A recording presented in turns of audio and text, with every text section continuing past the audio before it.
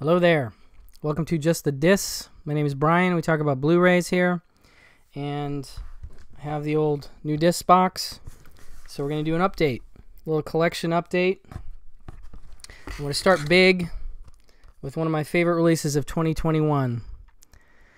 This is amazing.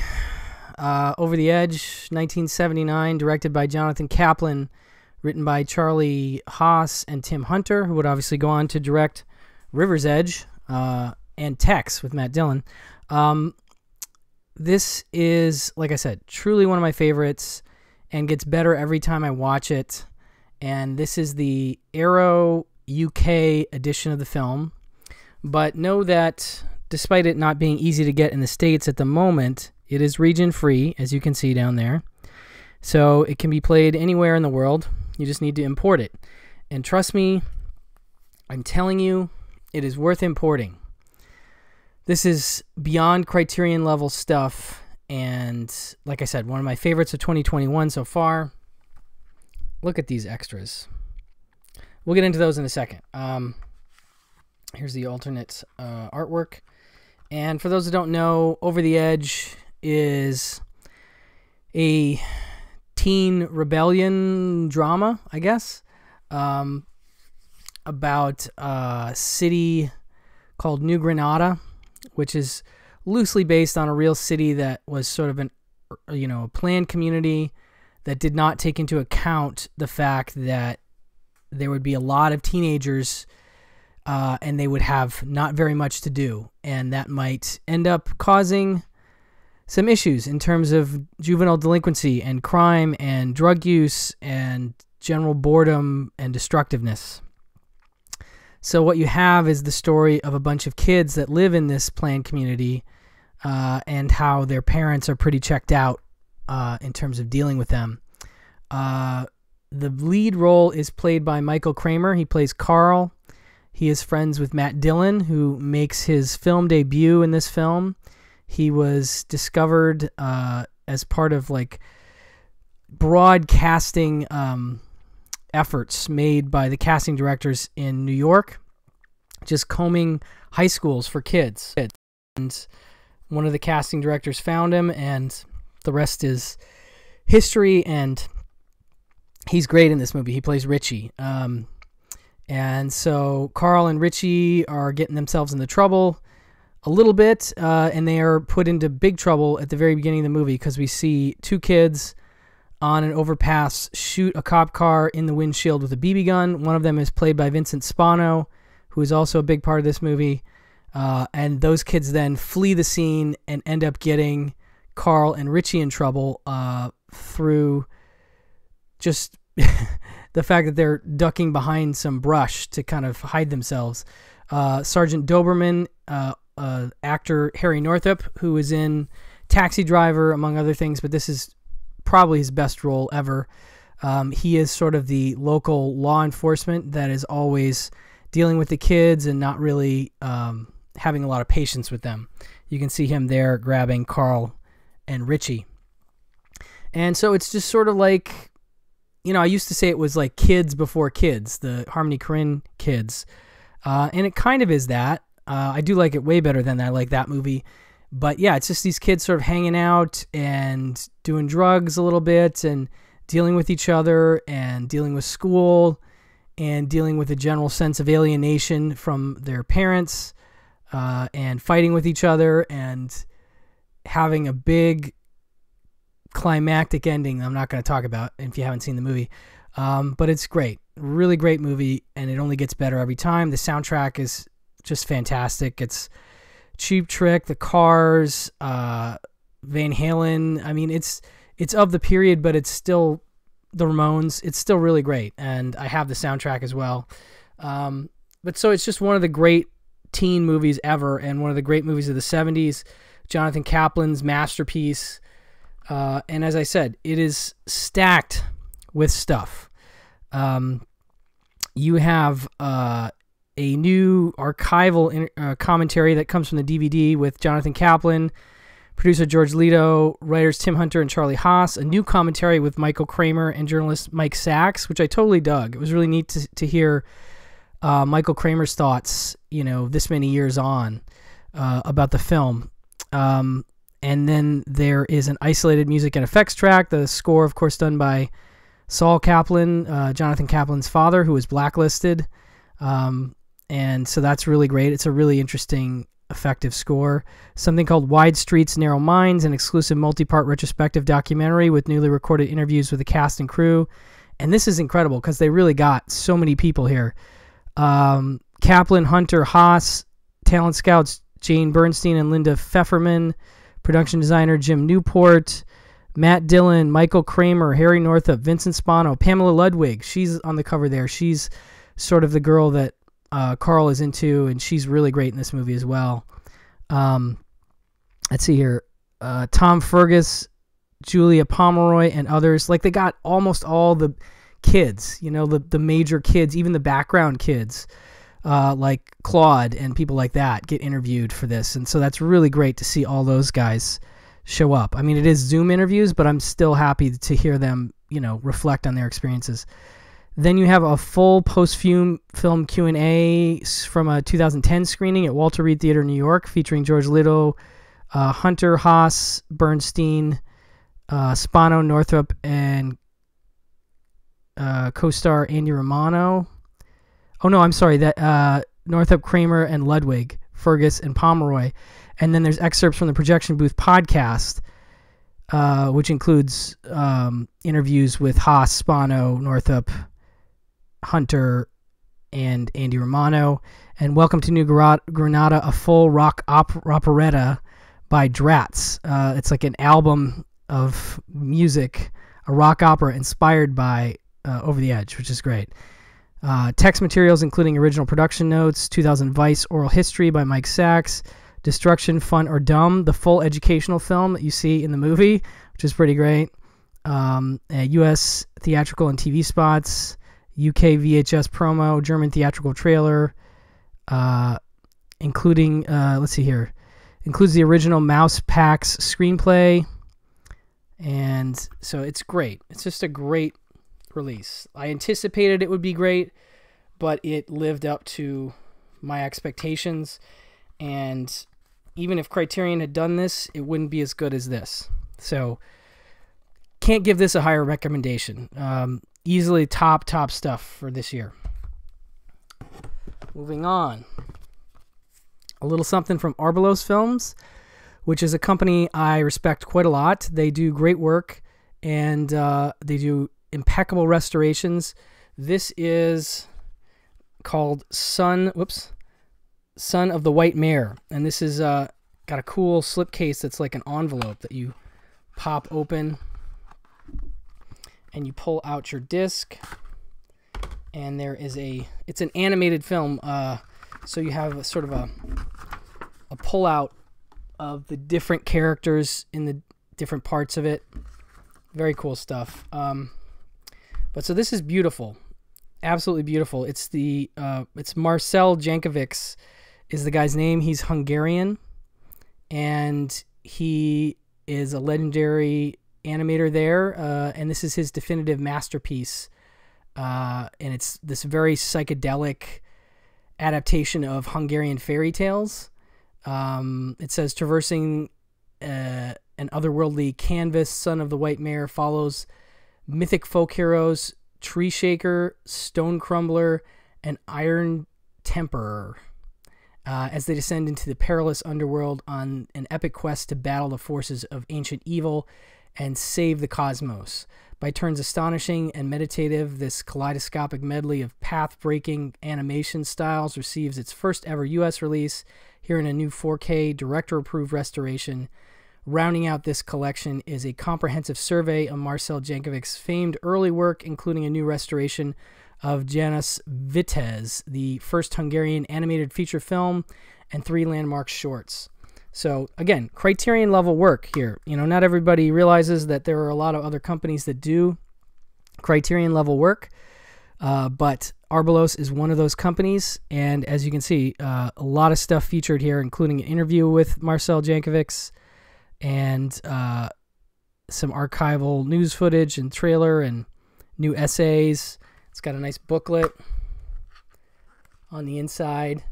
And if you're just like an animation fan like I am, you will absolutely appreciate this set, because it is in a foreign language, but the animation is just gorgeous. I can just show you. It's just this beautiful. I mean, I was just totally floored by how neat it was, and I'd only heard briefly that this was even coming out, and so when I got it, it was a nice surprise to be like, oh wow, this is way better than I could have imagined. So a really great release from Arbelos Films. I really can't recommend them enough. Like, if you're not keeping an eye on what Arbelos is doing, you need to be, because they're doing incredible work all the time. Another one that I haven't even had a chance to dig into yet is Satan Tango, the Bellatar film, because I want to say it's like over 7 hours long, but I've heard that this is a beautiful restoration and has a lot of great features. So Arbelos, please look up their website, follow them on socials, and you will not regret it, because they are doing a ton of great work. Next up, we have a couple from Twilight Time. As I mentioned in a previous video, Twilight Time is back, now run through Screen Archives Entertainment, the website, and so this is their third and fourth releases, respectively. This is 7 Deaths in a Cat's Eye. This one has an audio commentary with film historian Troy Holworth, and it is sort of a giallo. When a fractious aristocratic family gathers at an ancestral Scottish castle, a straight razor wielding murderer is also an unwelcome guest in 7 Deaths of the Cat's Eye, a blood-laced thriller complete with giallo flourishes, tantalizing sexuality, a pet gorilla, and an omnipresent ginger tabby from genre filmmaker Antonio Margaretti. Anthony M. Dawson, a.k.a. Singer-actress Jane Birkin plays the willowy heroine. That's really cool to see her in this. Whose arrival foreshadows several unnatural deaths. Hiram Keller is a possibly unhinged lord of the manor with a cursed history, and the ensemble includes schemers with homicidal tendencies, all underscored by the shudder-inducing music of the great Ritz Ortolani, who's actually one of my favorite composers. I think he did like Tentacles and some really great scores that just have that wonderful harpsichord, that really crunchy sort of harpsichord that I love in Italian scores. So this is great, stylish giallo fun with a great score and a great third or fourth release from our friends over at Twilight Time. So I do recommend this. It comes with your disc there and a nice booklet, which they tend to have a nice essay from usually let's see here, Mike Finnegan. Mike Finnegan is the guy who's doing the essays, and they're all very good. And so you got your booklet and everything. So that's another wonderful Twilight Time release. I was very excited about that one. And then in addition to that, we have one more, MESSALINA. And this one is a peplum film. So kind of sword and sandals. You can sort of see on the back what we're talking about. This one has to do with a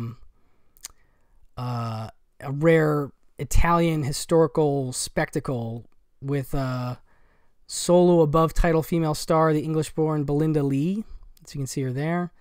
In one of the final roles of her tragically short life, playing the young beauty plucked from country life as the Vestal Valeria to enter an arranged marriage with the newly crowned Roman Emperor Claudius, she captures the sexual manipulativeness and raw hunger for power of the murderous empress of legend. Seducing highborn lovers to gain political influence, Messalina learns that balancing her grasp on the aristocracy and the common folk is hard to handle, even as she longs for her true love, the ultimately incorruptible Lucius Maximus. And this cast includes, let's see here, Spiros Focus, Carlo Giustini, Giancarlo Sabrigia, and many other Italian actors. And this one, I don't know how much of a release it's had prior to this, so this may be a debut, but don't quote me on that. But no extra features here, unfortunately. But still, a nice couple next two releases from Twilight Time. Next, we have a 4K pickup. I'm sure a lot of people have talked about this one, but I had to bring it up. I got this at Target, and I do like... I'm not a Steelbook guy, but I've taken to collecting a few Steelbooks with these 4Ks. I love this artwork, actually. I really think it's great. And this movie is great. This is from George Roy Hill, who had previously done Butch and Sundance with Paul Newman and Robert Redford, and who would go on to do Life and Times of Judge Roy Bean with Newman and The Great Waldo Pepper with Redford, and is just a great director, just a great mythic storyteller, who focused a lot of his work on telling stories of con men and liars. I'm quoting Quentin Tarantino, who in an episode of Pure Cinema that we did with him talked about these ongoing thematics, and he's right. It's con men and liars almost always, and sometimes both.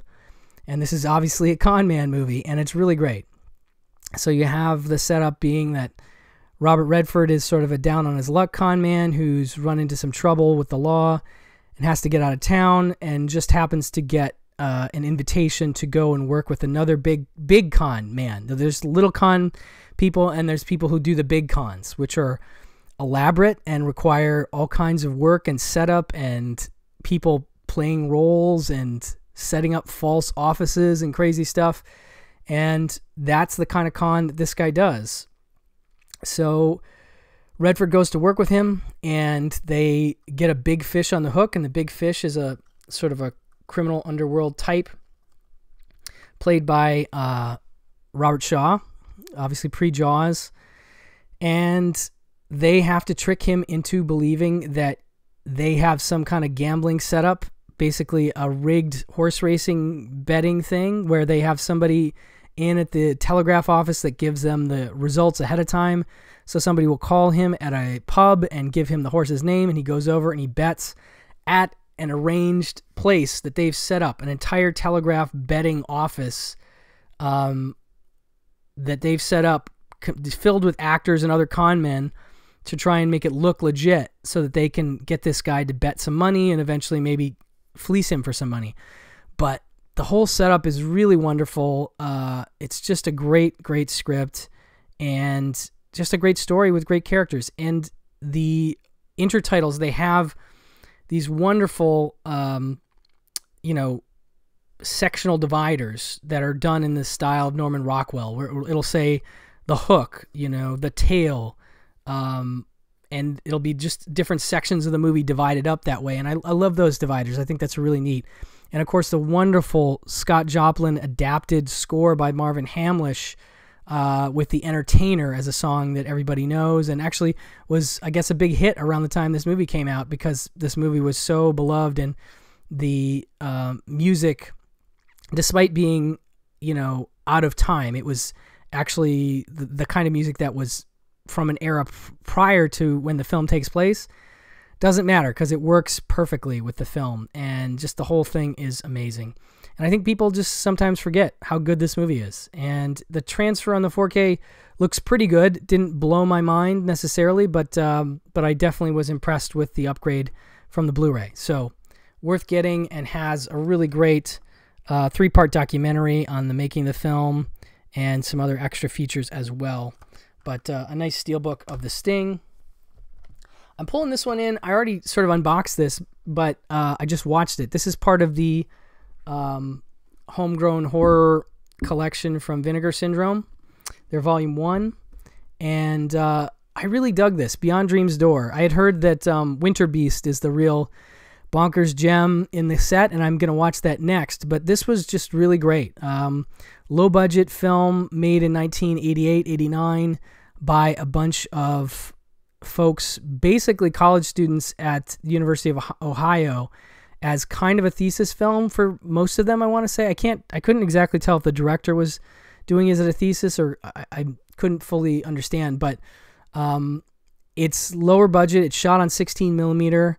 The acting is decent, but it is definitely lower budget film kind of acting. But that doesn't take away from the effectiveness of the film, which is heavily influenced by H.P. Lovecraft and features a guy who is having these nightmares, recurring nightmares that are concurrent. Each time he goes into the nightmare again, it sort of picks up where it left off, and it becomes a thing where there's a monster sort of chasing him in it, and it's a monster that is like something out of The Deadly Spawn, if you've seen that movie. Really interesting, low budget, effective creature feature. And the effects are, you know, they're low budget, but they work. They're shot in such a way that they are effective. They're puppeted and all obviously practical. Anyway, so the monsters start to become loose in the real world, and people that he tells his dreams about start to disappear, like totally disappear. Like their houses are completely erased. Their phone numbers are gone. And so it's this story of him trying to figure out what to do and who can help him. And it's dark and has some good creepy moments and some good, like I said, lower budget practical effects. And I just really enjoyed it. It's definitely a discovery for me this year. There's a brand new documentary with interviews with the cast and crew and some multiple commentaries, a new track, a new cast and crew track, a new actor track, an old director track, an old cast and crew. I mean, it's just loaded with stuff. So highly recommend that set for this one alone. Speaking of Vinegar Syndrome, we have one of their partner label titles. This is from Utopia. The month of June was partner label month. This was a really neat another entry from Utopia, who's doing some really interesting stuff. They've done Bloody Noses, Empty Pockets. They have done Minor Premise. I think that's what it's called. And now this documentary about Martha Cooper, who is a trailblazing photographer in the 1970s, one of the first people to really pay attention to the graffiti scene in New York City. She was a photographer for the New York Post and was allowed at some points to just go around the city and get pickup shots of the city and, you know, people in the city. And she, in doing that, sort of got to certain parts of the city and became focused on the graffiti on the trains and buildings, and eventually co-published a book called Subway Art, I believe, that became sort of an underground hit. And it was just all the subway art on the different subway trains, which is obviously a thing of the past now. But it's really neat because she's like 75 years old, and it's sort of visiting with her now. And she's done many books since then, and just a really incredible woman that is inspirational on so many levels. And she's still shooting graffiti. Like, there's some stuff where she goes, I think she's in, like, I don't want to miss, it feels like Germany or somewhere. And she goes out with some artists who are completely anonymous. Their faces are covered, their voices are changed. And she's running around underground train stations with them illegally, you know, making graffiti art and taking pictures of it at 75. So she is a hip, active lady, and she is really special. And this documentary was really special too. So I do recommend it. It has a few bonus features, some extended interviews, and just a really nice portrait of an artist and a photographer. I really dug that. And then one more partner label. This one is from Collective. I think it's just called Collective, one of the partner labels. It's called Donnie's Bar Mitzvah. It's brand new, but it's old in that it's basically set up to look like an old bar mitzvah video from 1998. You know, it's even got the bad digital transitions and stuff like that. But it is like a raunchy comedy from the 80s or 90s. I would put it in like the American Pie type area, or maybe Superbad in some ways in terms of how raunchy it gets and how silly it gets. But not a cast of too many that I recognized. But that even said, I found it pretty amusing. And if you're into that sort of, again, Superbad-ish raunchy comedy, all set around this bar mitzvah and shot, 4:3 video, but it looks a little filmier than video on my TV anyway. It's pretty entertaining stuff, I gotta say. A surprise gem for a comedy.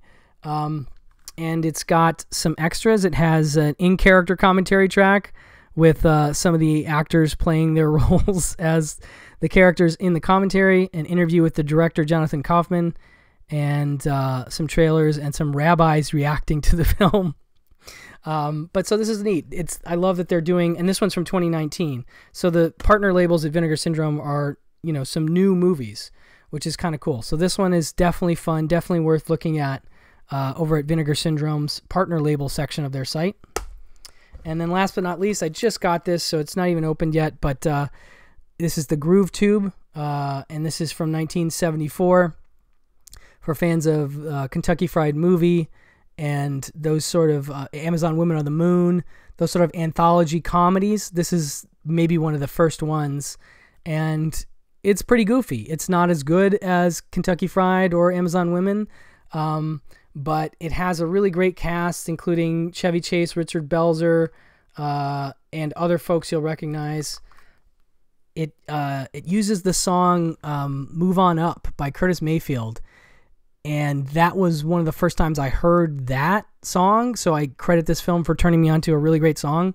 But yeah, it's just lots of sketches, comedy sketches, and it's very short. It's 73 minutes long. Apparently this is a restoration by Gamma Ray Digital from a 4K scan of the 35mm archival film materials. So this is better than this has ever looked. This used to be on VHS. It has had a DVD release, but I'm curious to see how this new Blu-ray looks. But if you are a anthology comedy fan, definitely one you may want to consider for your collection. I want to say it was about $15, so not too expensive. Doesn't look like it has any extra features, but like I said, if you're just looking for the film and you like goofy comedies, this might be worthwhile. But that is it. That is my update for the moment. Hopefully you enjoyed this, and I will talk to you guys soon. Bye-bye.